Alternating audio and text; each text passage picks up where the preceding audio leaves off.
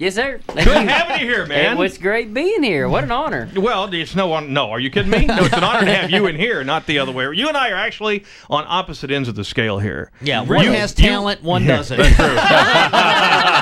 One's physically fit. You ride the bulls, and my uncle is the one that breeds them. Oh, I got So you. usually when I would in go Oklahoma, to... we used to breed the cows, but... Yeah, no, he was the one that would provide the stock that you rode. Oh, I got you. So every time that we would go and watch bull riding, I would be rooting for the bull. Yeah, I know fans like that. Me and a couple of the other bull riders were joking about it a couple weeks ago. If those bulls ever learn how to sign autographs, they're going to put us out of business. This may be a dumb question, but I just thought about this. Do the different events, do you see the same bulls over and over again, or are there always new ones? Oh yeah, you get to know them. It's just like playing, your different teams, and you have scouting reports on them. You can go on ProBullStats.com and find out anything you want to know about your bull. Every time he's been out, who got on him, what hand they ride with, how long they rode him, and if they did, how many points. So you're scouting all of them. What are the names of the toughest ones that you have to encounter? Yeah, who do you not want to I'm sure you know some names. Well, the reigning world champion bull is Bushwhacker, and that bull, he's so talented. I think he weighed in a couple weeks ago in Houston. He weighs 1,760 pounds. Oh my gosh! And he is smart and fast and strong, all the above. How many times have you ridden him? I just got on him once. I got him at the PBR World Finals in Las Vegas. The year he won Buck and Bull of the Year, and I'm telling you, he about threw me out of the Thomas and Mack in Vegas. Wow. They all have different personalities and different traits and things, correct? They do. They're just like people. I think people don't give them enough credit, and I try to explain it. Any animal that can take the end of their tail and hit a fly in the middle of their back. I mean, they know where the rider is at all times. Yeah, there you go.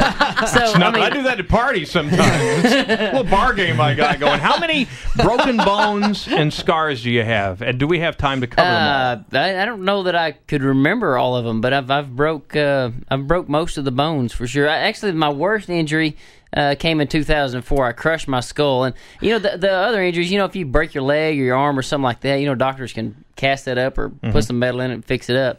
You got to mess with your head, man. They just kind of shape it back and hope for the best. Now, with that said, do you have a son? No, son. If you were to have a boy, would you want him to follow in his daddy's footsteps? Well, I'm sure my dad was probably thinking the same thing. I don't know if my boy should do this, but I don't know. It's it kind of it happens, in the blood? I guess. Yeah. Well, I would say this, Cord. From getting on that bull, you saw my video. I've never been more petrified in my life, and I don't think people realize it. I think a lot of the spectators go, yeah, I could probably do that for a couple of seconds, until you get on that bull and you feel the solid muscle and the power of that thing when your legs are on it.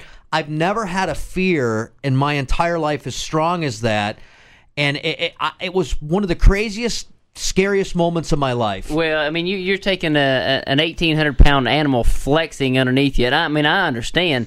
But careful, you're making Rachel excited over here. I know. Hey, I'll tell you what, you made it as far as Ocho Cinco did. I mean, he was going to be, and he had 3 days of training, Which and he made it 1.7 seconds just right at you. So I'm not giving myself credit, but the guy at the hotel was like, how long have you been riding? How long does it take to get good? And I said, well, I've been riding for 25 years, and I still need to practice. So it's a career. For sure. Now, does your wife ever get into any of this? Yeah, she does. Actually, I met my wife at a bull riding. It was kind of funny because she popped off one week. We were bucking bulls at the house. She's like, well, I could ride that one.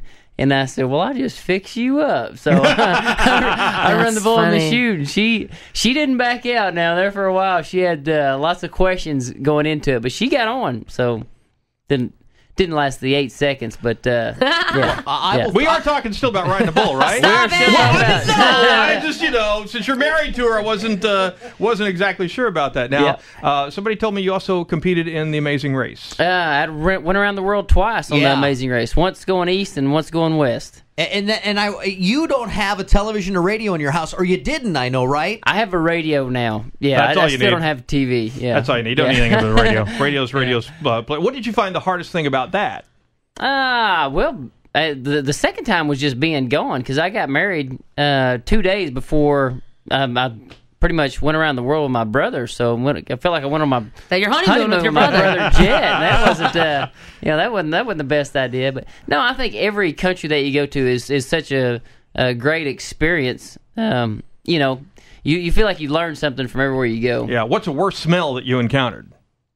And being, can I say the country of India? That was pretty crazy. Yeah. Well, I've heard that from several people. It just doesn't smell very good. And I've been on some hog farms and feedlots too, so I got some stuff to compare it to. Huh? Yeah, but it was just it was crazy. So many people in one spot. You know, you can watch TV and try to get a feel of other countries, but until you go some of those places, man, I'm telling you, we've got it blessed right here. Yeah, you're right. When you are going to be at Ford Field this weekend at the PBR, there's a lot of money up for grabs now with this. I mean, it's not just a couple of dollars. Well, they've upped the payout to $150 or $150,000 to the winner this weekend. But it is called Last Cowboy Standing. You go to PBR.com and check it out for the Last Cowboy Standing. But it's the 35 top bull riders in the world, and I mean the top 35 from around the world, all over the United States, Canada, Mexico, Australia, Brazil. I don't want to be cocky, but after my video, am I in that top? Is there room in there for him? 36, man, 36. Just missed it. Just missed the make cut. the cut next year. Story of my life. Well, when you're walking around the house, if you're at the house, because I'm thinking of all the things that you do in the time you've been thrown off and the injuries and all that other, if you hurt yourself at your house doing some ordinary project, do you sit there and think to yourself, hey, I can't complain about this? Does nothing hurt you? Well, because I mean, you hit yourself and go, everything still hurts. Your wife is like, oh, come on. No, my wife actually feels sympathy now. As after she got on, she was pretty much worthless for 3 days after she landed on her head. So now she feels like anytime I hit on the ground wrong or something, she's like, man, I feel your pain. I understand now. But I don't know. If I get hurt at the house, I pretty much got to limp to the next bull riding and get on so I can collect some insurance. Paycheck, right? Yeah, it is. Thanks for being in here, and thanks for coming to town. I know there's a ton of bull riding fans around here that are going to be out there. Ford Fields is a wonderful place, too, and we hope you win a whole lot of money. It's going to be huge. Big and Rich remember coming to town. To share some of that money with us is where I was going. Well, yeah, I'll maybe be sure you to could come buy right this back weekend. here. Buy a few rounds if you win some loot. You know what we ought to do? Tell we me, ought to see how long you can stay on Jason.